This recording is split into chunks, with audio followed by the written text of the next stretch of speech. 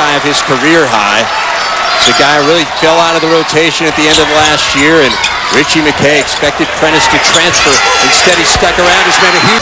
See the freshman there from Australia coming up big here, Doug. Yeah, and no rotation on the zone, and what simply took place was TCU tried to switch the look up, tried to go to a 2-3 zone, and Prentice was on the weak side, and Prentice had just hit 2 3-point shots, so of course TCU over-rotates, and now you got a wide-open 3 on the weak side.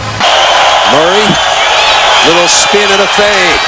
Leaves it well short, and Kersten, the freshman, with the big 3, comes up with the rebound. Kersten, strong to the hoop, and he lays it in.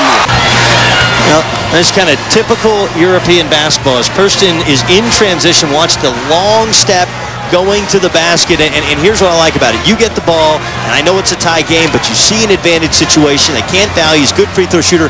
Little push off, watch the long step through, and he kind of has an Aaron Bruce-like look to him, doesn't he? I mean, a little bit longer hair. Of course, he's Australian, but that's that kind of, that's not the most athletic move in the world, but the Australian, the European game where you take that long step through, sometimes it's, Americans think it's a travel, but that's a clean play, and I thought a heady play because 54 all, feel free to attack, especially when you get a long rebound. I mean, Kersten, the freshman, really plays with a ton of confidence, Doug. That's what's jumped out of me. He hit the big three-pointer. He took strong to the hoop there. The 2 plays in this, and it's the freshman stepping up for New Mexico to make it.